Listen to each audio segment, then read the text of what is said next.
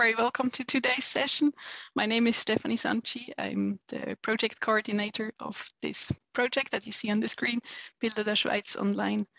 And Florian and I will talk through our developments in the last 2 years and this year, give you an insight into what has happened and where we're going. It's 1 year since our last presentation, so it's exactly 1 year. So it's exciting to see and show what we've been doing. Title is this project is Bilder der Schweiz Online, roughly translated as Images of Switzerland. And we've been running for 2 years already, and we're now in our 3rd year. Officially, we're terminating at the end of the year, but there might be some leeway there. We receive funding from the Film and Family Foundation, and our focus is images of Switzerland. So that means the Swiss landscape, or artistic representations of the geographical, artistic, political, and imaginary entity that the Swiss landscape is. Items that have been created between around 1700 and 1950. The objects that we work with concretely are prints, postcards, drawings, photos, etc. So roughly the category prints and drawings. And our research focus is, on one hand, the social networks around the print production, and then also the artist's location, meaning from where have these images been taken or created, drawn, to understand more about their production history. And for that, we're looking to georeference some of our images. Here's our team. So our principal investigator is Tristan Wedigen, and then at SARI we have Thomas Hansley as the project lead, Florian Kreutli and Olga Nikolaeva as knowledge graph engineers. I'm the project coordinator, and we also have Martin Bess, who's joining us here today as well, as our GIS specialist from the initiative Snapshot. At the Institute for Art History at the University of Zurich, we have Michel Mathil, who is the project lead from their side. It's the part project 2, as I will call it throughout this presentation. And we also have Sophie Gurman, who is his assistant. As for our partners, we are working with content from the Zurich Central Library, from the Swiss National Library, also from the Film and Family Collection itself. And currently we're also in conversation with the Musée d'Art et d'Histoire, Art and History Museum of Geneva, especially their graphic cabinet, their prints and drawings, for an additional set of objects that we would like to include. Our partner for the geolocalization workflow, which I already spoke about a little bit, is Snapshot. And you can also see in the background of this graph that the initiative is divided into, or not divided, but contains 2 parts. So there's SARI on one hand, and there's the Institute for Art History on the other hand, who is also working with public and pedagogic stakeholders, planning didactic modules. So I also consider those invisible partners as well. They influence what we do. As for our progress, in 2020, we started with setting the project up. So we looked at requirements, we specified our workflow, we onboarded the collections of the Zurich Central Library, the Swiss National Library, and also we did some initial modeling. We, of course, did this more in depth. We implemented these first steps during last year. Part of that was modeling, it was the ETL workflows. We set up the collaboration with Snapshot regarding georeferencing images. We collected geodata, and we also onboarded the collections of the Stiftung Familie Film and Family Collection, and had initial conversations with Geneva and Musée d'Art et d'Histoire. This year, and I think Florian will explain much more detail what this is about, we're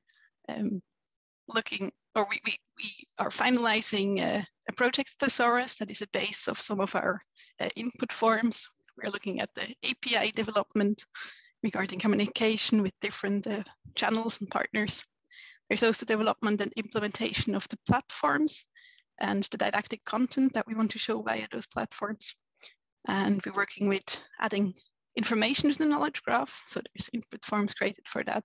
And there's work being done around image cropping and image similarity.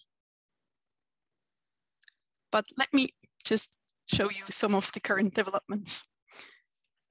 Just as a recap, when you work with printed objects, you face a complex matrix of information, and the visual or textual information on your objects might pertain to certain events or object types, or even to people in different roles.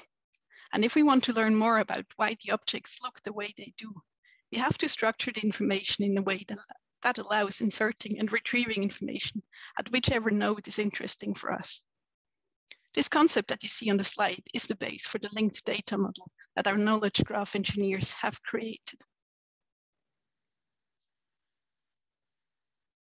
And because we have this model, we can also start to use it together with all information that we already have as semantic linked data. Our researchers are faced with the very specific terminology pertaining to printing, but in all the different languages that the prints in our collections, in our multilingual collections contain. So you can have Latin, you can have French, English, German, Italian terms, or also, as you see on the bottom right, commonly used abbreviations that often derive from Latin. And we've turned this challenge into an asset of our project, I think. The way we did this is that the researcher Michael Mathil from the PART Project 2 has created a multilingual thesaurus using the tool Eqvoc. From there, we were able to export it as a structured SCOS vocabulary with all the connections that are part of such a thesaurus. And using this thesaurus, Florian was able to build selective input forms for the roles of artists in relation to specific moments in the print production that you saw earlier. This form is based on the logic that the researchers use anyway.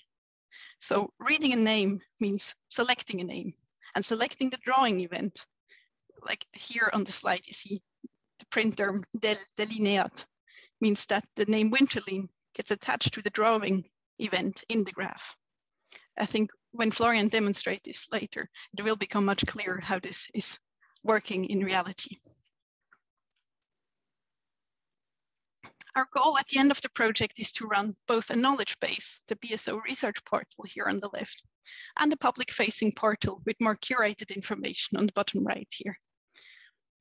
Also, this is where the didactic elements for students would get created. And of course, we also work with Snapshot portal for georeferencing our images. And I guess there's more portals that you could include here, image servers, Wikimedia, whatever.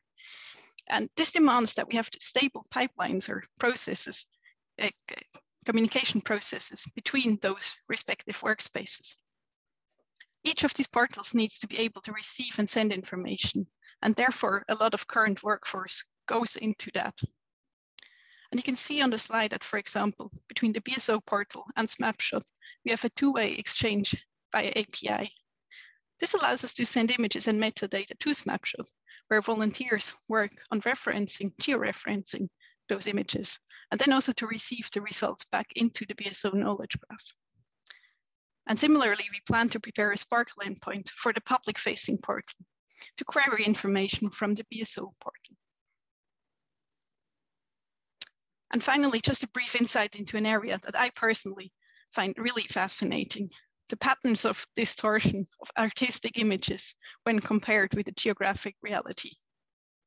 With the brilliant work being done on georeferencing by the Snapshot volunteers, we have started to notice that the artistic landscape depictions have three main characteristics.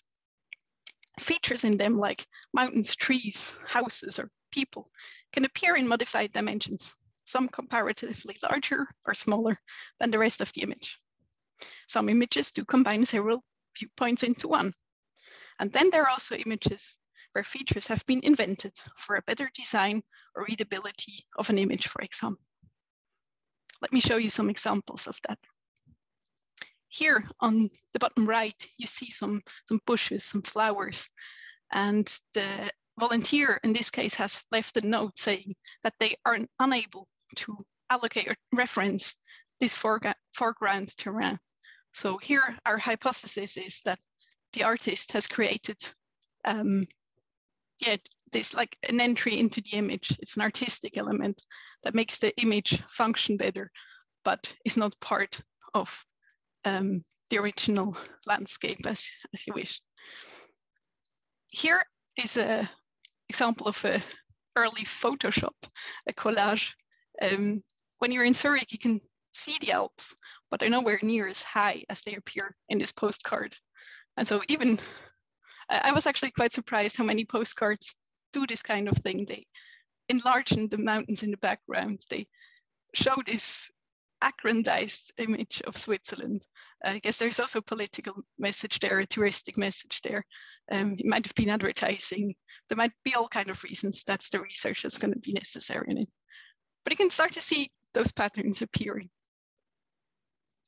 Also here in this colored image, you can see the mountain in the background. It is large in nature, but it appears larger here than it is on the 3D map. And then also what I quite like, panoramas, where you have more than just your human viewpoint. We have some, an approximation of kind of whatever you would see if you turn your head to the right and to the left. Examples here include looks upriver and downriver, or like here, Lake of Zurich. And there it's also some kind of collage. And here we're very interested, of course, what the collaboration with Snapshot will help us find out in the future. And almost at the end of my part, a word on what's planned for the public portal. At the moment, my colleagues at the Institute for Art History, they plan an interactive Swiss map, which would allow filtering and displaying images to certain criteria. So for example, you could select a time span, or a certain artist, or a place, or follow a specific travel route where information would pop up depending on where you are. Students and a general interested public should be able to explore the collections, interact with the map and written content, and learn not least about where they come from and about how much the landscape that they inhabit has changed over time. So this just as a very brief insight from my part, and I would like to hand over to Florian. Thank you very much.